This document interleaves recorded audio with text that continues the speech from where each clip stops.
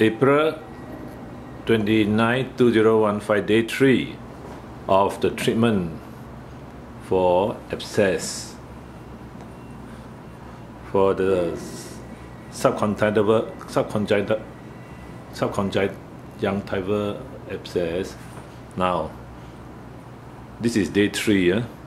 I just expressed the pass out again.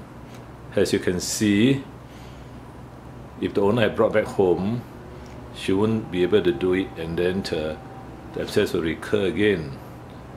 So it's important that the vet himself express the pass out again, because I just asked my assistant earlier on. He said that there was no abscess, no more pus, but because the incision has closed up and there was no swelling, so he didn't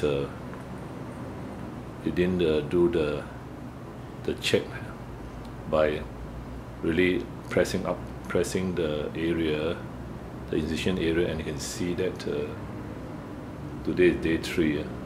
Still a lot of pus on the subconjunctival.